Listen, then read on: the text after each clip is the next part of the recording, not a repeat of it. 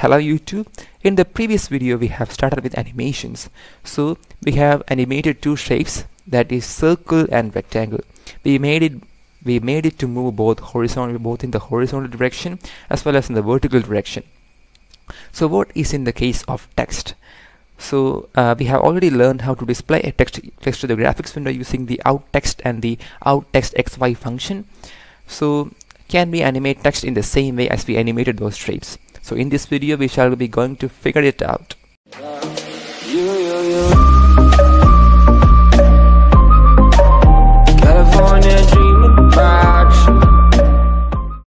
So now the question arises, can we animate the text as in the same way that we animated those circles, rectangles, etc.? And the answer is absolutely yes. We can either increase the x coordinate or increase the y coordinate to make it possible, and thereby we can make it to move either in the horizontal direction or the vertical direction. So I shall also be showing you an awesome trick by making it so appealing to others, how to make those text appear colorful using the setcolor function. That is, I'll show you, and that makes more sense. So first of all, let's display a plain text to the graphics window at the point, let's say almost 300 for the x and 300 for the y too. So let's display plain text.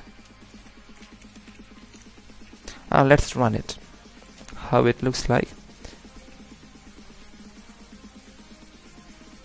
So this is how it looks like, a very small text at the point 300 to the x to the right, and 300 from the top as well. So we need to make this text move just as we moved those shapes. So how can we achieve this? Just as in the case of those shapes, we need a for loop to iterate. So in case you're worried about what is this iteration just means repetition. Just with the for loop we are achieving those repetition until the condition is being satisfied. So iteration just means repetition. So now we need a row control variable. As usual, just declare I, and we can make the point just as almost 0, since we need to make it first of all we need to make the text move from the leftmost corner to the rightmost corner, and the y may be almost 100. Okay, that's it. Okay, now we need to make this text move from 0 to get max x, and as usual the value of I will be 0 this time up to get max x, then I plus plus. Now instead of adding I to 0, we can simply mention I there, since I plus 0 is this I isn't it? So we can simply mention I there, and the text will be moving from the left corner to the right corner.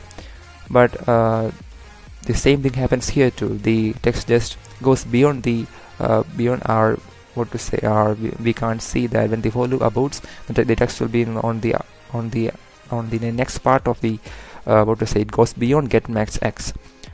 So we can reduce a bit by 100. So I think that's it. Now let's run and see how the text moves. Oh, again we forgot to implement those clear device and delay functions. So this always happens. So clear device to clear the screen on each iteration, and the delay function as well by 20 milliseconds. Okay, now everything will be alright. Okay, as you can see, we animated a piece of text. Okay, it's moving from the leftmost corner to the rightmost corner. Even though we reduced the get max x by a factor of 100, then too it is sticking to those. It's going beyond the get max x, the maximum x coordinate, by a little bit. So we need to figure it out. We can reduce it by almost 150. Okay, now this the text that we have made to the graphics window is just a tiny piece of text, so we can customize it a little bit. We can change the set text style. I hope that you remember this function. This function takes 3 parameters: the text style, the direction of the text, and the font size. So for this case, let's give the style as 7. 7 is one of my favorite styles, along with 10 and 9. Now for the next parameter is the direction. It may be horizontal or vertical. Now let it be horizontal in this case, since the text is moving in the horizontal direction. Now for the font size, it can be 6. Okay, now it will be a little bit attractive.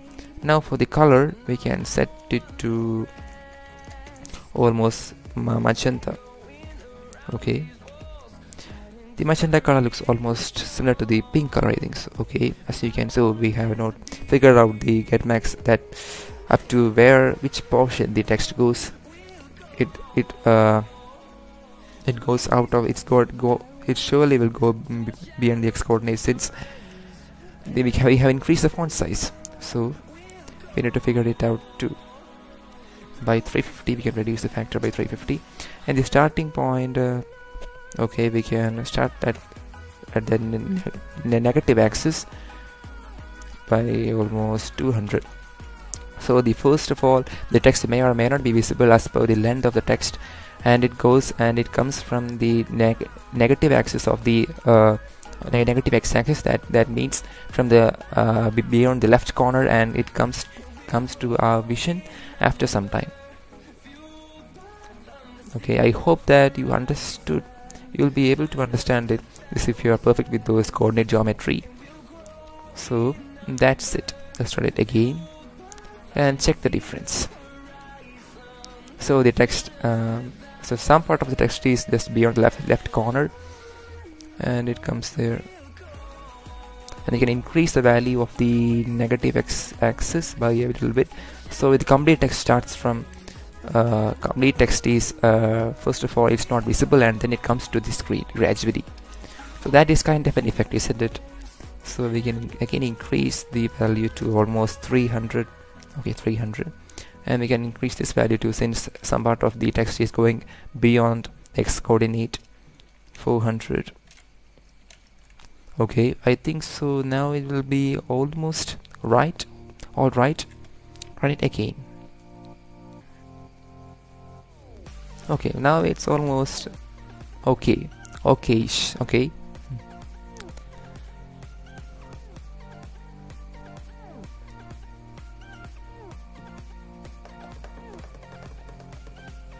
Okay, we have figured that out. Now let's move this text from the vertical direction. Now x, and now let's give the value of I to the y coordinate, and for the x we'll have almost what to say, 100. Okay, now if it is starting from the top, we shall give the value as 0, and the ending value as getmax y. Okay, I hope that you will be able to understand what I'm doing, since this is a very basic mathematics, the very basic coordinate geometry, just adjusting those coordinates to make it appear from top to bottom. So let's run it, and look, there'll be difference that now the text, as you can see, the text is falling from the top. We animated the text in both the ways, just as we did in the case of that shapes. We'll also require to reduce the value from the getmax y as well, to make the text just make sure that the text stops just at the bottom corner, at the bottom exactly. So the for loop has not ended yet, since we increased the font size, and that is the reason that the text just falls down and goes beyond our vision. So let's decrease it by almost 200, and now for the sake of fun, let's change the direction to 1, so the text will appear in the vertical direction, and that will always be maybe a pain, since the for loop never ends. And so we can give the value ampersand, the ampersand operator, keyboard hit function. I have already made a tutorial on this function as well in the video where we learned about the put pixel function. So I hope that you are already familiar with the logical operators. The logical and make sure that the loop runs only if both the conditions are true.